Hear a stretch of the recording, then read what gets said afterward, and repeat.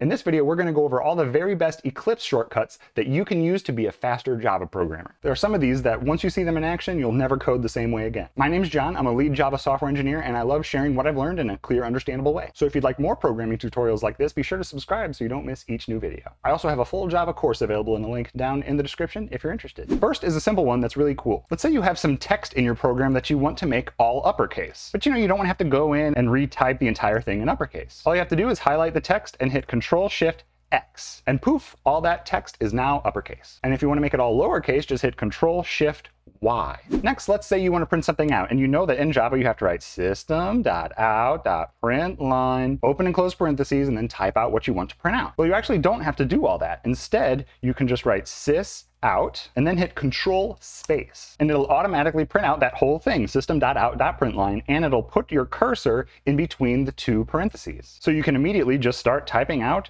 whatever you want. Next, let's say you're creating a new Java program, right? And you've created your class. Probably the first thing you want to do is create your main method, right? As you probably know, it's public static void main string array args, then open and close curly braces. But it can be tough to remember all that, and even if you do, who wants to write all of that out? Well, all you have to do is just write out the word main and then hit Control space. This first option that pops up, main method, is the one you want, so just go ahead and hit Enter, and that'll automatically create the full shell of your main method for you. Pretty awesome. By the way, if you want to know what all this stuff in the main method actually means, check out this video all about the main method and what each piece actually does and why it's there. Similar shortcuts are available for creating all kinds of things. For example, for loops. All you have to do is just type for and then hit Control space. There's a few different types of for loops available, and it'll create them in kind of a smart way depending on what's in your code surrounding it. For example, let's just say you had created like a list of strings here, names equals new array list. Then when you type for and hit Control space, the options here will use that surrounding code. For example, if you hit for each to create a for each loop, it sees this list right above it called names and will automatically create a for each loop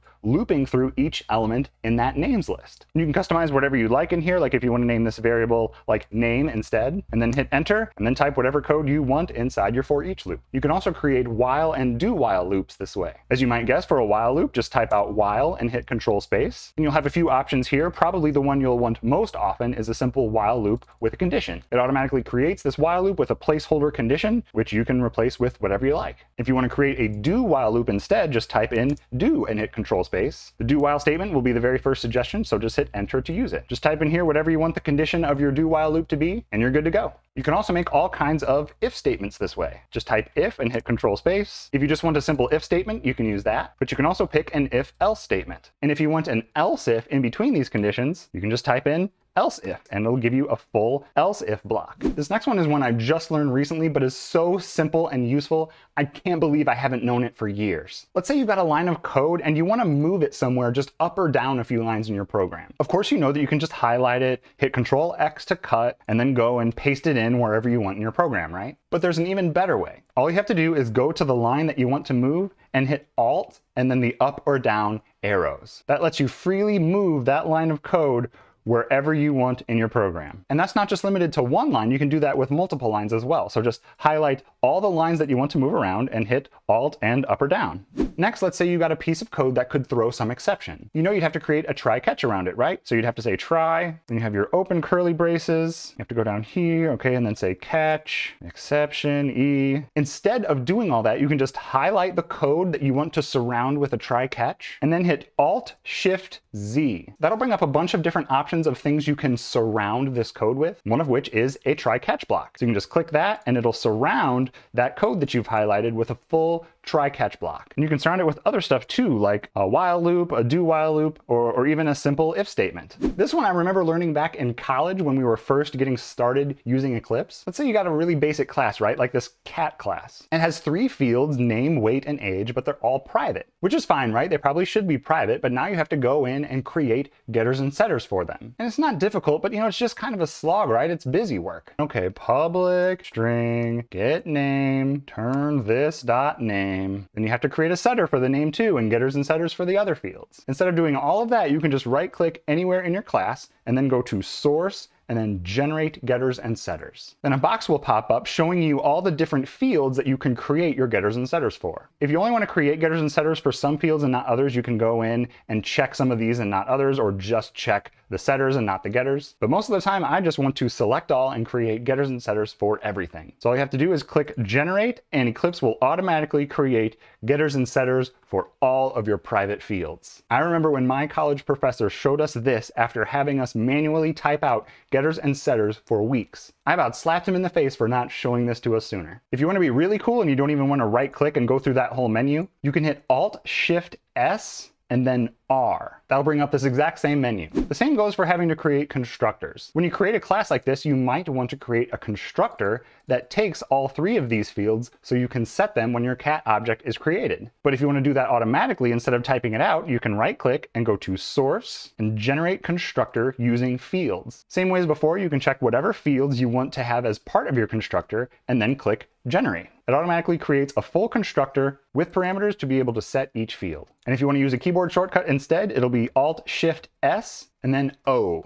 Next, what if you're working with like a not so great programmer on a group project or something, and all of their code is just formatted terribly and looks like just bleh? You can have Eclipse automatically format for you. Just highlight whatever code you want to format. In this case, it'll be everything because this is all awful. Then hit Control-Shift-F.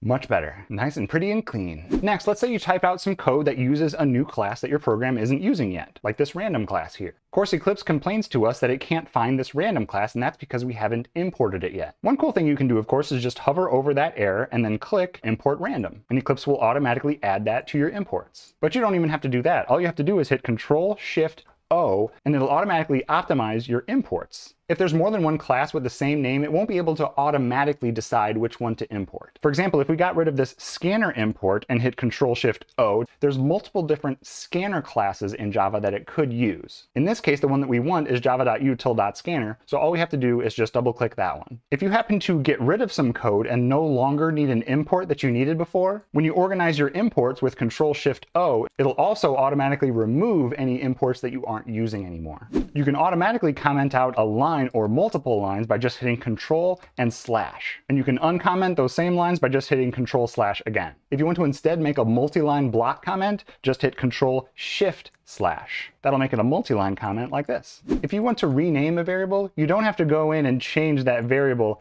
every place that that variable appears. Instead, you can just select the variable that you want to change and hit Alt-Shift-R. Then you can just change the name here to whatever you want, and you can see that it automatically changes that variable name everywhere across the program. Then just hit enter and you're good to go. What if you have a huge Java file that's hundreds or maybe even thousands of lines and you want to go to a particular line? Well, you could scroll down until you get there, but if you want, you can also just hit Control L. Then enter whatever line you want to go to, like 157, and hit enter, and it'll bring you directly to that line. Sometimes you may want to find a particular method in your program, but you don't remember exactly where it is. You can just hit Control-O to pull up the outline of your Java program. That'll show all the different methods that are in the Java file you're looking at. If you want, you can start typing to filter that list too.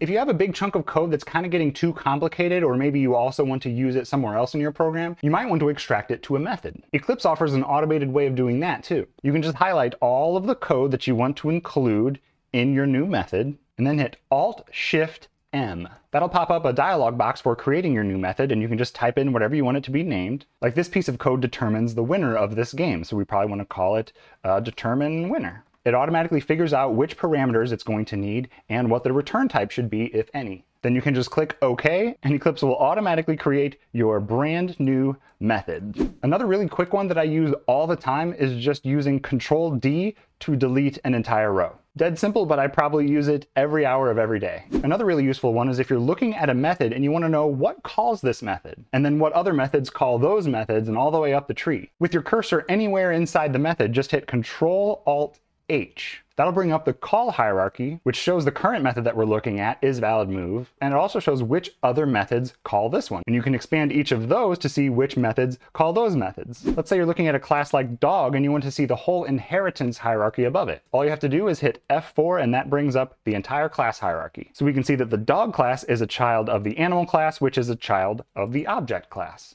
If you currently have selected any sort of opening or closing curly braces or brackets or parentheses, you can hit Control-Shift-P key to automatically go to the other end. So if you're at the beginning, it'll go to the end. If you're at the end, it'll go to the beginning. That's really useful for when you're looking at like a huge method and you just want to go straight to the ending curly braces, or when the code is formatted really weirdly and you want to know where a certain section of code ends. If you want to make your font size larger, like if you need ridiculously large font size for recording a YouTube video, just hit Control+ to increase the font size and Control- to decrease the font size.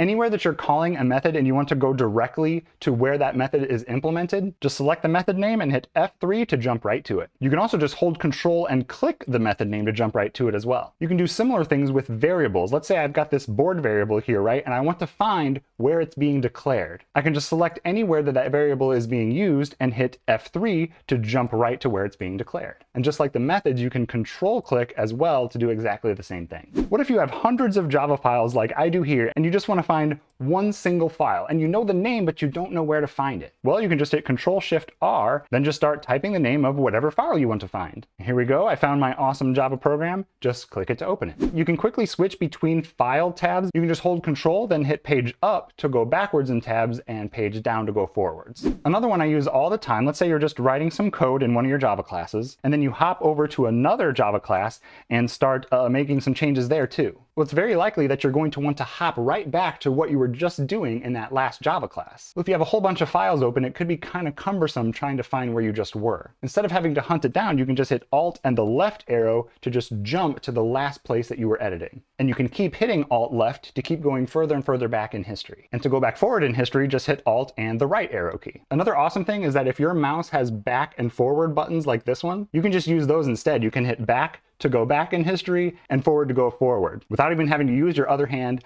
I use that all the time and it's awesome. To run your programs, you might be clicking this Run button, which works just fine, but the keyboard shortcut to run your program is just Control F11. If you have unsaved changes, it's going to prompt you to save them, but you can also have it automatically save before it launches by just checking this box and hitting OK. From then on, even if you've made changes to your files when you hit Control F11, it'll automatically save them and run your program without prompting you. I almost always use the Control F11 shortcut to run my programs. We've gone over a ton of Eclipse shortcuts here, right? But you might be thinking, man, these are really useful, but how am I going to remember all these? There's so many. If you ever want to remind yourself what you can do or see even more shortcuts that we didn't go over, just hit Control-Shift-L and it'll show you every single Eclipse shortcut. I highly encourage you to look through all of these and see if there's any other shortcuts we didn't talk about that could be useful to you. And if you know about any useful Eclipse shortcuts that we didn't talk about in this video or that you happen to find in this list, please share them down in the comments. If you enjoyed this video or learned something, let me know by leaving a like. And as always, if you really want to support the channel, you can do the whole YouTube trifecta of leaving a like, a comment, and hitting the subscribe button so you don't miss each new Java tutorial. Thanks so much for watching, and I'll see you next time.